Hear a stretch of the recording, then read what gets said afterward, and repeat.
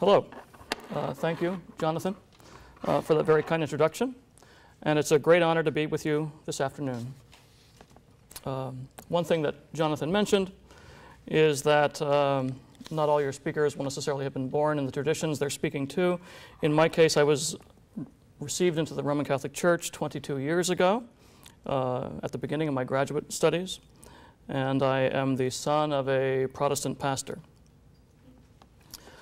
My task is to illuminate for you the Roman Catholic view of life and learning. That's what Jonathan told me I had to speak on, which is, when all is said and done, an impossibly large subject. The Church's history spans 20 centuries, and its reach extends to virtually every culture on the globe. Catholics number among their saints illiterate peasant children, married middle-class couples, artists, lawyers, warrior kings, poets, and some of the great minds who have ever lived. Among those great minds, moreover, there is sometimes profound disagreement on what would appear to be quite fundamental matters. The Roman Catholic Church is a very large place, not just in terms of sheer numbers, but also intellectually. Discovering a single view of life and learning amidst the Church's diversity is a daunting task. In approaching my theme, I'm also cognizant of the fact that I am addressing an audience at Eastern University, an American institution of higher learning with a Baptist foundation. The United States of America is culturally very much a Protestant country. Indeed, it may be the most deeply Protestant country in the world.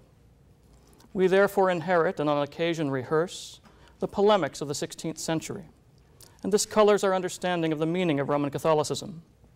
At the very least, the Church tends to be seen by many Americans as something exotic or foreign to our experience. It may perhaps be something to learn about, if you're an anthropologist, say, but it is not something to learn from. To illustrate what I believe is an enduring American attitude towards Catholicism, I'd like to relate to you a letter of John Adams to his wife Abigail.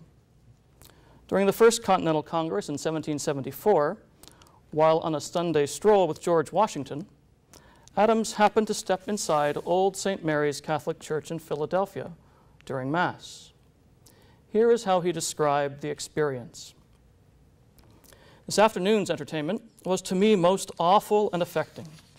The poor wretches, fingering their beads, chanting Latin, not a word of which they understood, their paternosters and Ave Marias, their holy water, the crossings themselves perpetually, their bowing at the name of Jesus whenever they hear it, their genuflections before the altar. The dress of the priest was rich with lace. His pulpit was velvet and gold.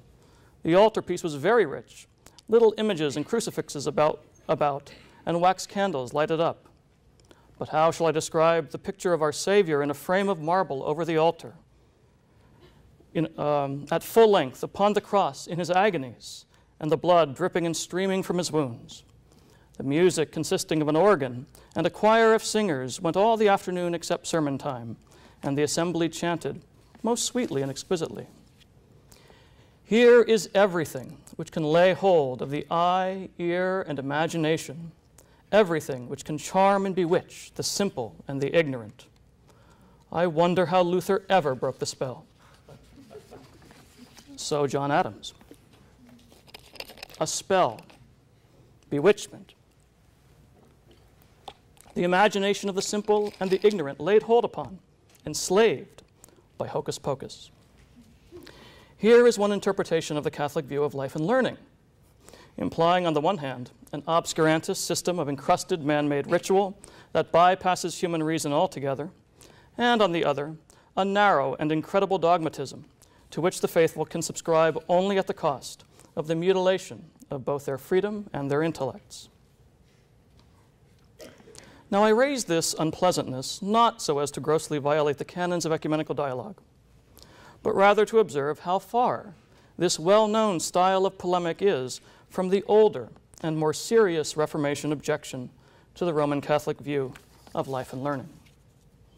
The older objection is this, that in Catholicism, the Christian gospel has been made captive and subordinated to pagan philosophy, where the Word of God should be that on which Christians stand and indeed stand alone. Instead, in the Catholic tradition, there appear to be other foundations for the Christian life. Sacred tradition, for one thing, but also philosophy, the indispensable handmaiden of theology. In effect, the Reformers contended the Catholic faith is too philosophical, too rational, leaving not enough room either for faith or for grace. Sancta Socrates ora pro nobis, wrote Erasmus of Rotterdam. Saint Socrates, pray for us.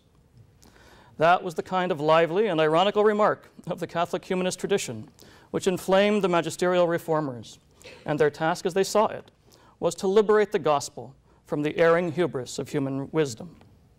Where is the wise? Where is the scribe? Where is the disputer of this world? Hath not God made foolish the wisdom of the world?